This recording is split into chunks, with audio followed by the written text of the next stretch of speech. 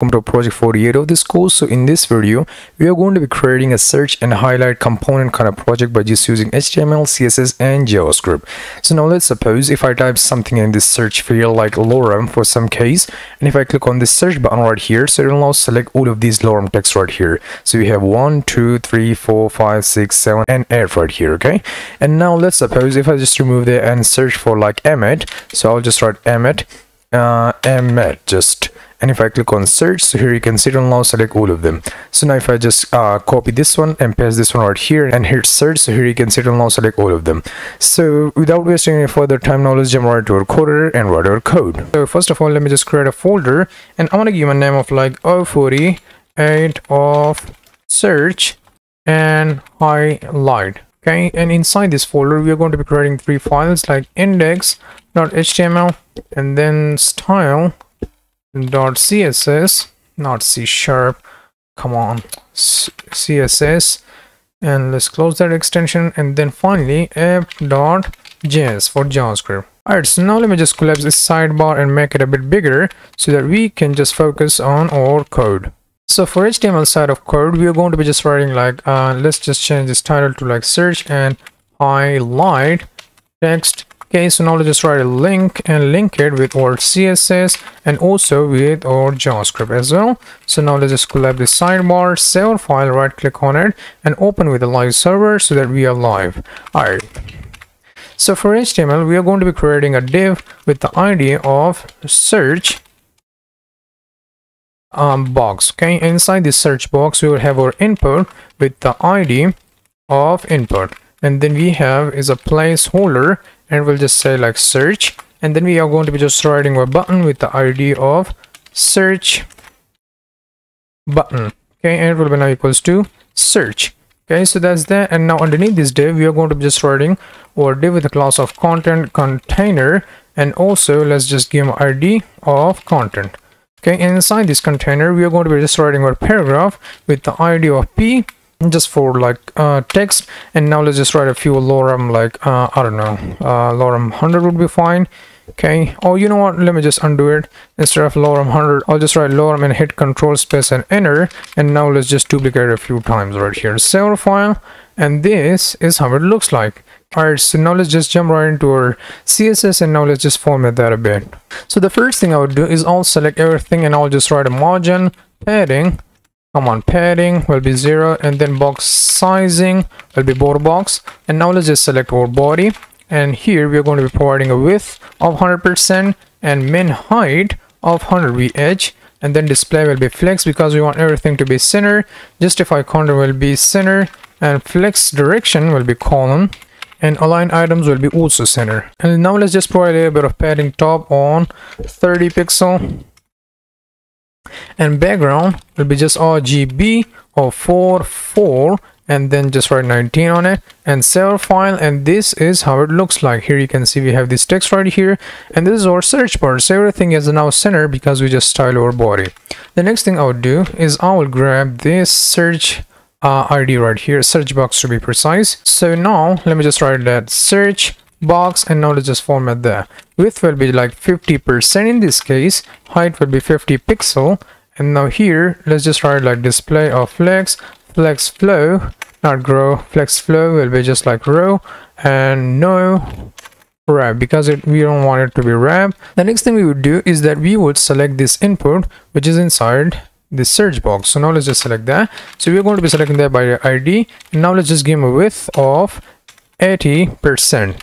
Okay, and now let's just provide a border will be none, and outline will be also none, and padding will be 10 pixel top and bottom and 20 pixel from left and right. For font size will be 20 pixel 7, and this is how it looks like right now. The next thing we would do is like, let's just style this button really quickly.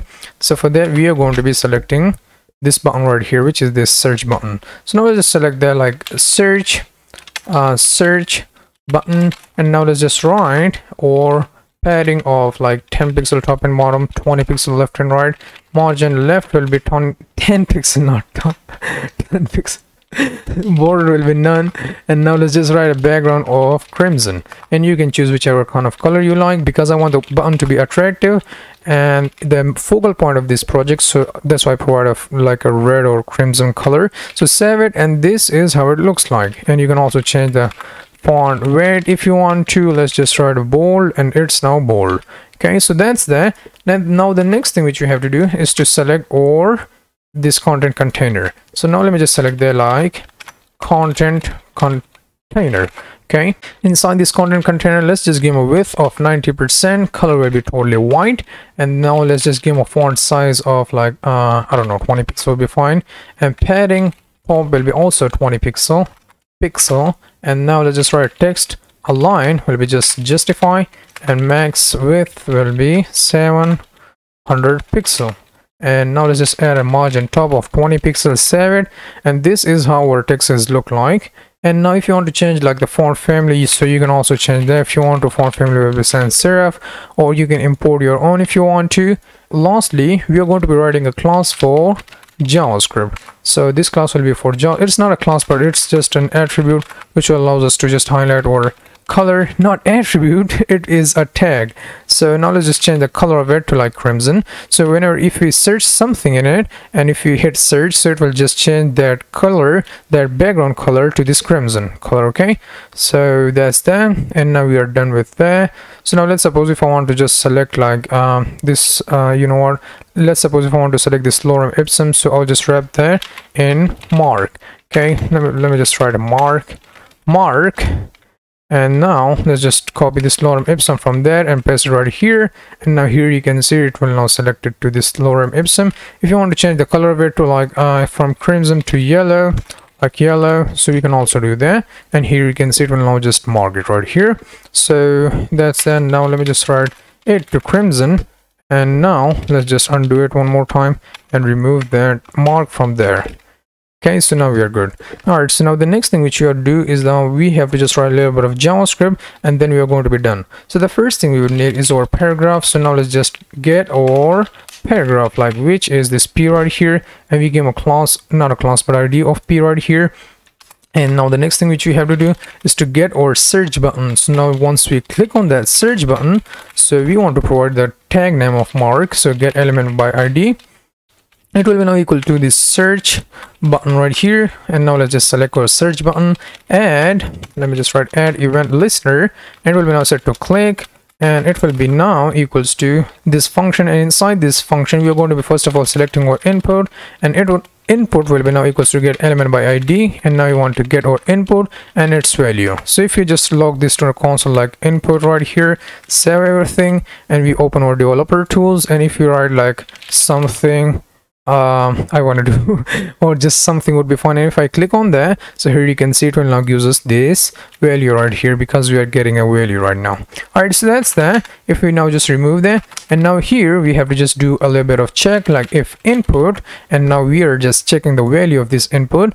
If input value is not equals to this empty string, so we want to do this like let regex. And now if you guys don't know about regular expressions, so don't swear it. I'm thinking of making a course on that. If that's not a course, so it will definitely be a full guide or something, like a video, like a huge long video. So I guess by the time you're watching this video, so you will have access to that regular expression video as well, and I'll already create that and I'll already uploaded that. But if not, so you can also just quickly Google search like what is a regex or regular expression in JavaScript, and it will also tell you that. A lot of talking. All right, so now let's just write our new regexp. Okay, and here we just have to put our input and gi right here. Okay, so that's that. Now let's just change the p inner HTML to this p.text content dot replace it with this regexp, and then now let's just replace it with this mark tag which we selected right here. Okay, so now I'm gonna just write like mark, and now here let me just close it one more time like mark, and now we are good to go. And here inside as a content we are going to be first of all writing a $sign and the and symbol. Okay, so once we save it, now let me just search for something. Like, I don't know if I want to search for this word. So now let me just copy that, paste the word here, search for it. So it will now just found it 3 times because we just duplicate this lorem ipsum 3 times. So if you want to just search for this lorem ipsum, so it also gives us like not 3 times but 4 times if you search for that. So here you can see we have this lorem ipsum 1, 2, 3 and 4 right here. Okay, so this is how we can work with that. All right, so now let's suppose if I want to just select this anchor tag, not anchor tag but just a, let me just search for this a, and it will now select all of these a right here. Okay, so I guess that was it about for this project. So now if you guys don't know about Git and GitHub, so feel free to skip this video and jump right to the next one. And if you guys do know about Git and GitHub and want to push your code into your GitHub repository, so this is what I'm going to do right now. Okay, so now we are working on a 048 project. So here let me just clear things out, and here let me just write like git status, and we are on 048. So now let me just write everything, git commit -m, and now let's just add like commit of, I don't know, search and not replace but highlight text, and if I hit enter, and now let's just push it into or origin master, not master but man. It used to be a master but now it's man. And now let's just refresh your browser, and now you get like 048, and now here you can see we are getting this 048 right here. Okay, and now here you can see we have this index.html, index app.js code right here, and then index.html file, and inside this we have all of this code, and then we have this standard css, and we have all of its code right here. All right, so I guess that was it about today's video, and I'll see you in the next video. Bye bye.